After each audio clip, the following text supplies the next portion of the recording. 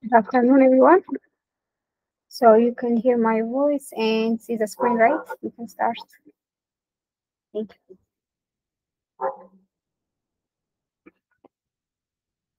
So we're gonna talk about on this tutorial what are the use of Hugging Face.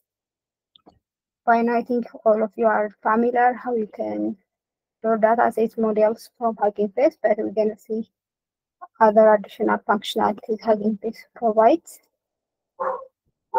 So if we start from the introduction part, well, Hugging Face is a company, an open source community that specializes in NLP and machine learning projects. They are known for their contribution in the field of NLP. They have developed various number of tools, libraries, resources that makes for developers around the world to work with NLP models much better. So they provide a community source building blocks for advanced deep learning applications, which we have been using those resources so far. So it's a central repository, like they have the structure, if you see it has similarity with GitHub also. So they have GitHub-like repository for models, datasets, documentation that help users to reuse artifacts, build their use cases, So Hugging Face found on the huggingface.com particular website. So what are the key aspects that are included in Hugging Face website or in Hugging Face? The Hugging Face are the first one is the Hugging Face transformer library, which do a lot of things behind the scene. They have like architectures like BirdGPT who are built on the transformers library, Roberta, and more. You can access from the Hugging Face. So transformers really is one of the tools that are found on the Hugging Face that you can use for different models functionalities.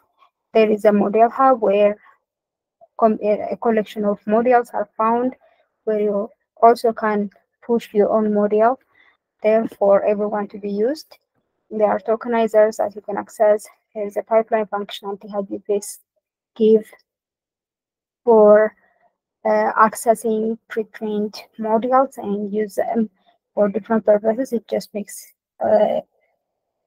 loading a model easier. The pipeline part, it does a lot of work behind the scenes, that it can make the user interaction with models much easier, which we'll see demo later. And as always, there is a community and collaboration like there is in most websites where developers can share their work, interact, researchers in NLP interest can communicate. So it has a very active contributors in the website. So these are the key aspects that you can find from Hugging Face. What the common things that we can access. One is the dataset. You can also access the dataset functionality through the API. So you can access all the you can access it through the library dataset where you can load by just calling the name of the dataset from Hugging Face. You can load it, but also you can access the REST APIs. The REST APIs are found for dataset, for modules, and you can do that. There's also a link to accessing dataset through the REST API, which you can check out. It's really easy. The documentation has an example, so how you can do that. So with just calling some REST end API. It works fine. You can search on it, get full statistics about the data, access the data files whatever you want. You can access the data set through the API as well. The other cool functional they have is the inference APIs. The inference API in Hugging Face refers to an API that allows you to make predictions, perform inference using pre-trained language model hosted by Hugging Face. Using this API, you can access models, pre-trained models. You can perform your inference on those models. So it enables you to send text input to these models and receive an output. With the inference API, you can leverage the power of state-of-art language models without having to handle the model deployment. So if there is already a deployed or a pre-trained model on the Hugging Face, inference APIs give you the option without loading a particular model to test that model by passing an input. It throws an output. So we will see a demo on this one, but that is what they are doing. It makes testing models, seeing how the model works, much easier without having to download that model. It abstracts away the complex of hosting, serving models, allowing you to focus on utilizing the model for your NLP tasks. So what are the points? How can you can have on inference API? There's a link which you can refer. The pipeline part I just mentioned before. So Hugging Face pipelines allow you to use powerful language models for various tasks without needing to understand the complex technical detail. So you simply tell them what you need, they will handle the rest. So behind the scene, how our pipelines are doing is when they accept your data from an input, they tokenize it to subword or words, depending on which model you're using, and they feed that to the model and transfer the output from the model to the user. So they will do this whole task that we usually happen when you pass a data to a model. This is the steps you will do, right? You will tokenize and the model will answer, because the model only understands user question once it's changed to a number format. It doesn't actually understand our raw data. So this is the whole process can be done by pipeline functionalities, but the user doesn't have to see that. They just have to pass only the model and access the pipeline functionality. The pipeline do those parts by itself and return a response. So this is for someone who is not doesn't care about the behind work. Pipeline can be perfect to test new models and see outputs. So this is a presentation. Let's just go to the demo on this concept that I just mentioned, what they can do.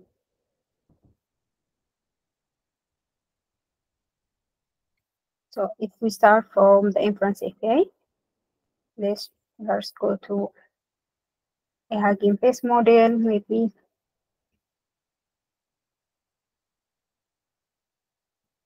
For example, if we see this particular model, maybe we can see the inference API functionality after we pushed a model on Hugging Face first. Let's just push a new model. So forget about the model part, that's not the space for us. Anyway, there is a model that I'm running here that does some functionality. But if I want to push it, I will identify as a parameter like this. You can see this push to have parameter. On your model, you have to set it true when you decide to push your model. After you're done work on Hugging Face, you need an account when you push a data set, a model on Hugging Face, which I have one. You can sign up and have one. So I have said the true part. I'm just giving here an ID. Then I have run my model like this. I have set all the parameters. Now, if you want to push your model to the Hugging Face, all you have to do is put your username, which is this one for me, and your model name. So this one, this is push the variable that I assigned for my model above. Now, if I run this one,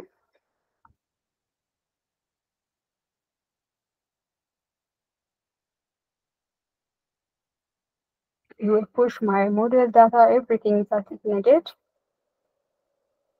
and will provide me the link to access my new model in my account. So the push to have functionality will do the job. With this, it gives me the link to my new model, Cohort 3 model learning. So I just click that. This is my new model. So when you push it like this, by default, it will set you up like a read me your model card. If you want to edit, which you can do that here, like this here. And if you want to set your own inference API for your model, okay, this one is already by default set up a model for an inference API user interface like this for me, which I can test this model. I'll just compute. If it works, you will see the answer here. But if this particular thing doesn't exist on your model, you can also create it. So on the display part, you have option for spaces. So this spaces gives you a user interface option. So all you have to do is just create new space. It will automatically understand the model and create its own user inputs interaction user interface that you can access there. So let's just create new space. So I have options to create a Gradio front end or a Streamlit or Docker or static. Since we know these two, let's just stick with these two. So I pick Gradio on map.py. There is this default code. Just let's just make it public and create space.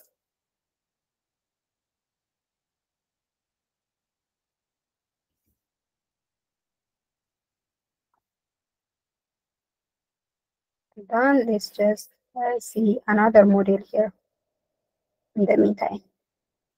Let's say, for example, this one, the Mistral 7B model. Now, if I want to access this model without downloading it to my machine and try to test it out, I can do test it like this here, but I can also access the endpoint. Before that, let's just see the end of this one. It created this small user interface to interact with my model. So this is what you can do after you deploy your model.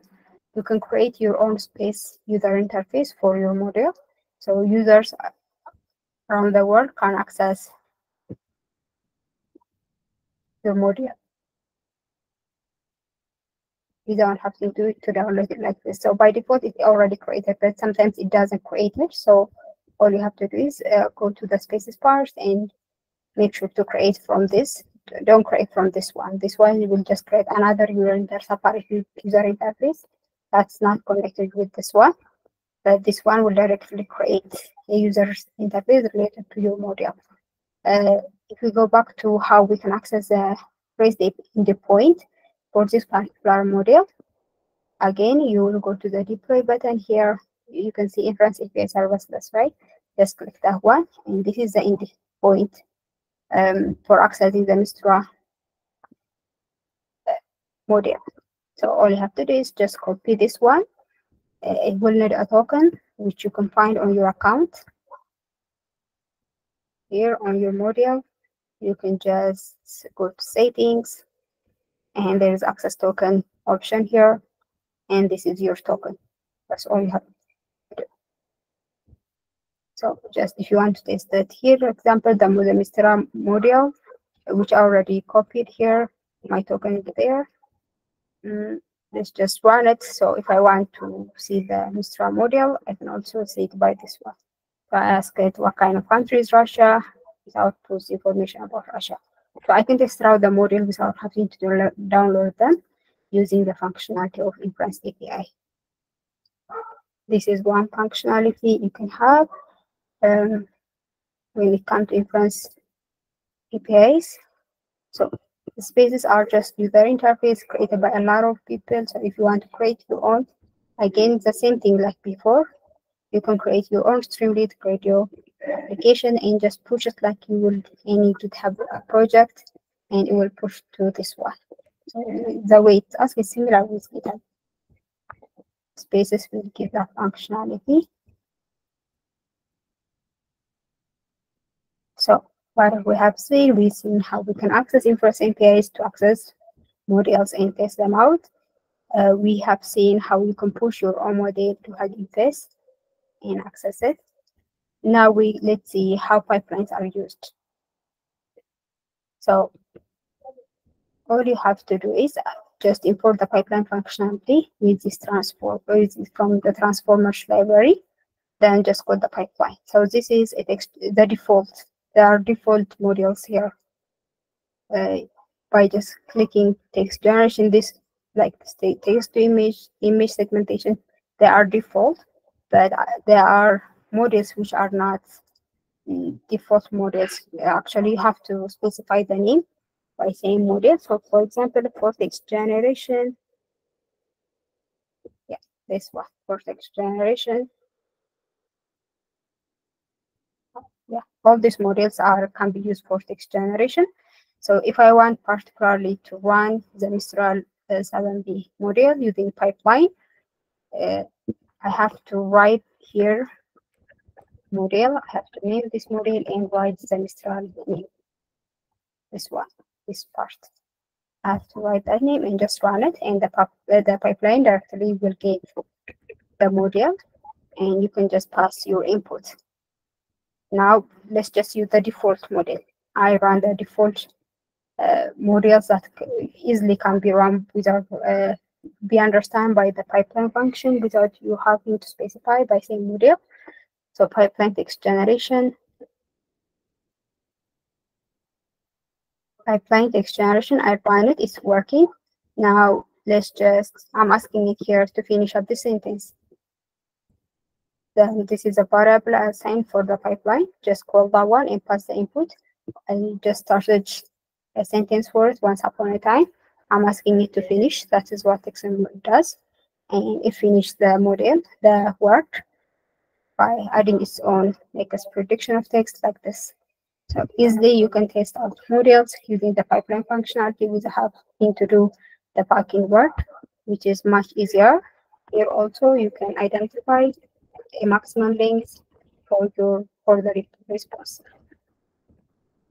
to minimize or maximize the token responses. It will output the same thing. Okay, so this is the tutorial on Hugging Face. I think it's clear, but if you have any questions, you're welcome to raise hand.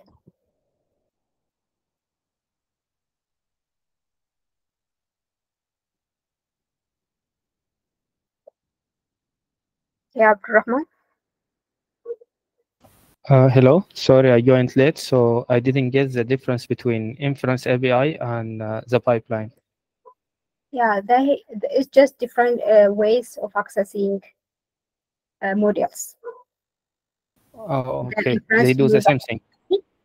Yeah, the inference use actual endpoint API, but the pipeline doesn't use those things. It's just do the backend work, whatever works.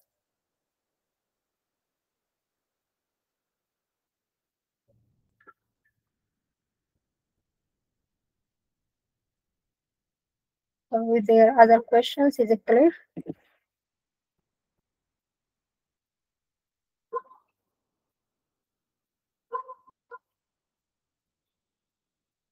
I think it's an easy concept that I mentioned, so it wouldn't be hard for you to get it. Can I get reaction that you understood today's tutorial, so you guys can go back to your work. Okay, great.